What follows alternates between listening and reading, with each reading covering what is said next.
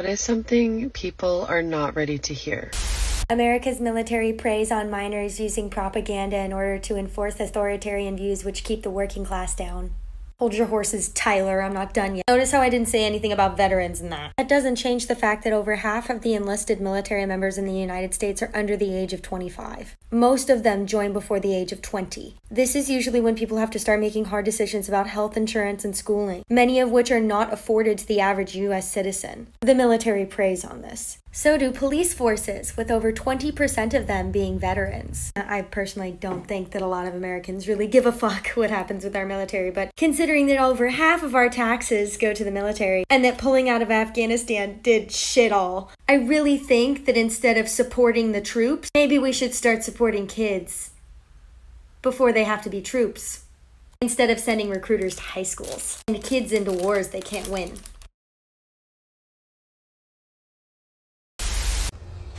Men and women can never just be friends. Somebody always wants more. It might be hidden deep down inside in their subconscious, but somebody always wants more. The Native American genocide was more deadly than the Holocaust. More lives were lost, and it lasted a hell of a lot longer. In fact, Native Americans today still don't get equal treatment. They still aren't getting treated as they should, as the people who originally owned this land. And the only reason why we continue to celebrate holidays like the 4th of July and Thanksgiving, even though we know it hurts them, is because our ancestors were the perpetrators. And God forbid we believe that our ancestors did anything wrong. The equivalent of this would be if Germans celebrated the Holocaust every year as though it was something positive to happen. Don't try to argue with me about how this was years and years and years and years ago. Because again, Native Americans are still being affected by this to this day. And we have to acknowledge that at some point. I don't care what a woman wears or how she carry herself. That does not subject nobody to raping her, touching her, molesting her, etc. I was sitting around having a conversation in the shop, and baby, these church folks be the worst.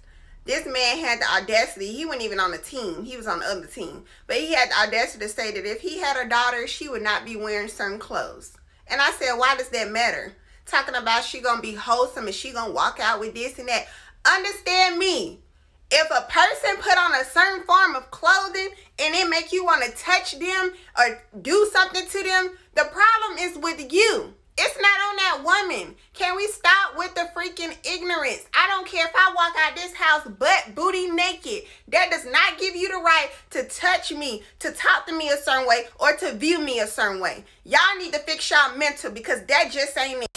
Adoption is a stupid-ass suggestion to offer women in lieu of abortion. People need to recognize that abortion, adoption, and raising an unwanted child are all three different issues. Abortion is not such an easy, frivolous decision that people want to pretend that it is. And if a woman is making the decision that she feels is best for her to have an abortion, that should be respected by everyone. Now, we're going to skip adoption just for a second, but we're going to get back to that one because I got a lot to fucking say. Let's go on to raising a child that you don't fucking want. You cannot force a woman who doesn't want to have children to be a mother. That's how situations like Casey Anthony and Pearl Fernandez come around, and all the other women who have killed their children because they didn't fucking want them in the first place. Even if they had other kids, that one specifically they didn't fucking want, so they killed them. Now, does that seem like a really great idea? Because quite frankly, that's a horrible situation to happen. Now, let's go into the fact of when people go, well, if you don't want to have a kid, put him up for adoption. That's why we have over 500,000 children in the fucking foster care system as is. Not all children that are put up for adoption are there because their parents didn't want them. CPS is a fucking business all its own that traffics children that we act like is a whole normal thing. Now, let's go ahead and fast forward to those years of after the child has been in the foster care system because, hey, not all children get adopted, right? Those kids get thrown out into the middle of the fucking world where they don't know what the fuck's going on. They've never had someone to properly guide them throughout their entire lives. Oh, and then there's the fact that they don't fucking know where they come from. You know some fucked up shit? When you're filling out those medical charts and they're asking about your mother and your father's medical history and all that, and if you've been adopted and you don't know those things because you've never been in contact with your biological parents, you don't know how to fill those things out. Or for the children that actually get adopted and they grow up and feeling like they never fucking belong. Or how about the fact that people weaponize you being adopted against you? That's a fucking fun one. Or there's the fucked up odyssey you get to go on when you're trying to figure out where the fuck you come from. Generally, this curiosity gets piqued in your teens and your 20s where you want to find out where the fuck you come from. Some people in their 30s or 40s, it doesn't fucking matter when it happens, but you have that small fear in you of finding out exactly what fucking happened that you're not with your biological parents. And unfortunately for some people, when they find out their parents didn't want them, that's another fucking mindfuck. Me personally, I have the best case scenario out of being adopted. Like, both my biological and adoptive family all love me, and they all wanted me. It was just some fucked up shit that happened in my childhood, which led me to where I'm at now. Or how about that fun part in school when they ask you about your family tree, and you're like, guess what? I don't fucking know! And then the teacher just sits there and stares at you all awkward because she didn't expect that shit to happen to her this year. Adoption and abortion are not on the same fucking playing field. Procreation for the sake of power is stupid as fuck, and it's only going to backfire on the people that support the system that forces it. There's already too many adults, teens, and children dealing with the emotional, physical, and psychological traumas that has come along with being adopted or in foster care. Stop using adoption as if it's some reasonable bargaining chip for why you want to have control over someone else's body. Oh, this one's easy. I've been in the restaurant industry for over 20 years. Been bartending for about 15. I'm actually on my way to work right now. My uniform's underneath. This is something people really don't understand and are not ready to understand. Doubling the tax does not equal a 20% tip. It doesn't equal a 15% tip. It is not a good tip. Never double the tax. Now, whatever your total of your bill is, if you round up the first number and double that, that's 20%. That's more accurate. Thank you. Good night. That if you want to fast track your progress and your success in life, you got to stop hiding behind the screen. So I listen to a ton of podcasts and interviews throughout the week, probably more than I listen to music. And one consistent theme that I've noticed in every single interview or podcast that I listen to is that the successful person, when they were elevated to a certain, level in their career or in their life was taken to the next level because of someone that they met in person. Instagram DMs, TikTok DMs, all that stuff is great for people that you cannot reach across the world. You know, I think it's a very resourceful tool. But the connections will be deeper, longer lasting, and they will probably benefit you more if you make connections in person. Even if you just take your laptop and go work at a coffee shop instead of behind your desk at home. Step outside of your door and make something happen. Go work somewhere else, because even though nothing's going to happen every single time that you go out in public, you at least increasing your chances of meeting someone that can change your life professionally. That autism is genetic. I have 3 special needs children, all boys. I have a 15-year-old, a 5-year-old, and a soon-to-be 3-year-old. My 15-year-old was diagnosed with autism about 12 years ago.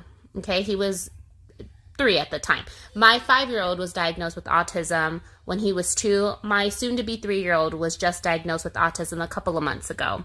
Now, why do I think that this is genetic? Again, well, the difference between my 15-year-old and my 2 smaller children is that they have different dads, okay?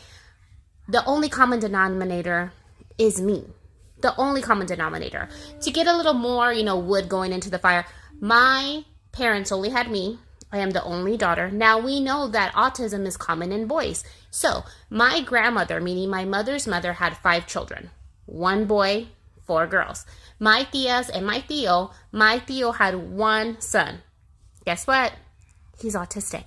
My tias all had girls. They all had girls. My cousins are predominantly female.